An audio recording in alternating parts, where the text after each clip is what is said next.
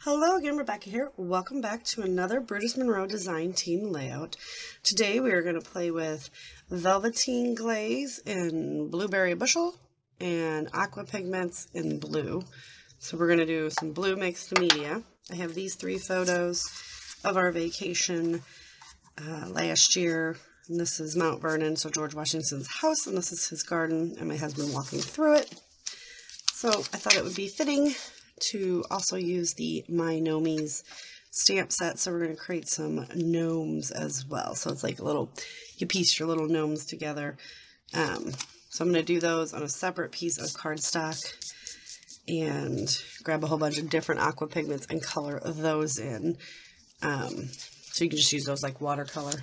But I'm going to be cutting my photos into hexes, and we're using, like I said, the Echo Park New Day collection. So that's where I pulled the blues from, because there's a lot of pretty blues in here. And so yeah, so I'm going to get these cut, these stamped using the Raven Black Detail ink from Brutus Monroe, and we will start our mixed media. So what I'm thinking for the mixed media, so I've got all of my photos and some hexes cut and together, so there's more than that. And I just kind of lightly trace, and you can actually, if you look real close, you can see my pencil line. But then I took aqua pigment, the blue, did the packaging technique, just so that when these go back down, it's just going to slightly peek out. I did that in the aqua pigment versus the packaging technique. And then I did the velveteen glaze as well in the packaging technique. So just to add some dimension, so I'll zoom in and show you that. It is not quite dry, but the darker colors are the velveteen glaze. So there is a little bit of dimension, so little peaks and stuff going on there. And then the last thing I want to do is some splatters. And then we'll let our background dry. I'm going to add just a bit of water so that it splatters. Mix that up, and we are just going to go to town. Splattering all around the edges.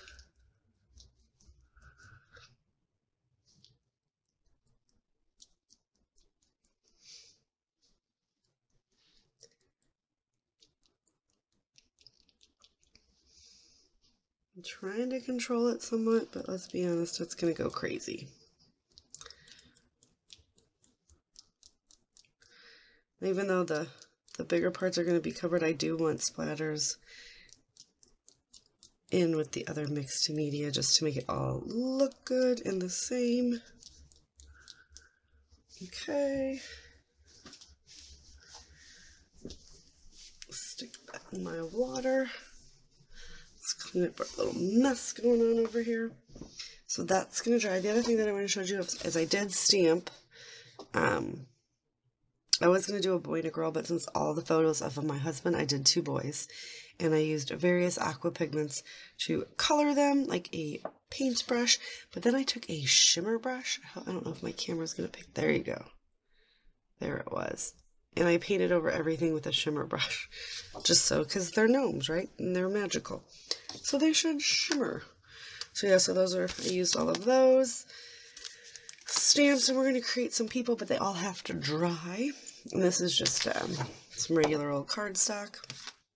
So once this is dry, I'm going to get all those attached down, and we will come back and put all that together. But this is just kind of a fun way that show you that you don't always have to use the velveteen glaze through a stencil. You can use it with the packaging technique because it works just fine. And it does make it look a lot cooler. So, you know, a little bit of depth and dimension going on. And up close, it just looks gorge, you guys. So yeah, so let's let all this dry, and we will be back to put the layout together. Alright, so we've got our cute little guys on. I got this guy holding the picture down, this guy holding the picture up, and look, they sparkle. I went ahead and put a few embellishments in, but I love the way this turned out. I'm thinking use, I don't know, do I want to do sketchy lines? I think I have to. I mean, I don't have to, but I feel like I want to. So I'm just going to go ahead and add sketchy lines in. I love the way that there's texture with that velveteen glaze, and it doesn't shine because velveteen glaze dries matte. And with all of the fun products that I have tried and played with, I've never found another one that has a velvet matte finish. So if you are looking for a little less shine, head over to Brutus Monroe and pick that up because it is phenomenal. And pick up some chroma glaze and some glitter glaze and, you know, all the other fun stuff that they have, because let's be honest, best mixed media products ever, in my humble opinion.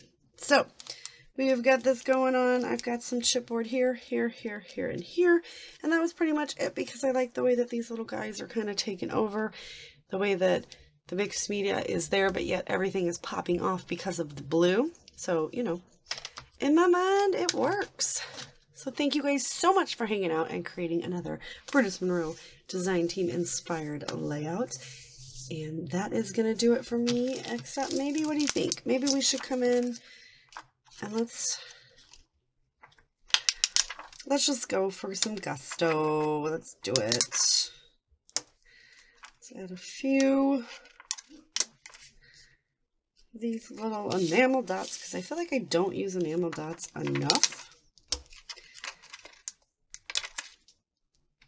So we are going to just pop in these little things all over and try to use up this one last little bit.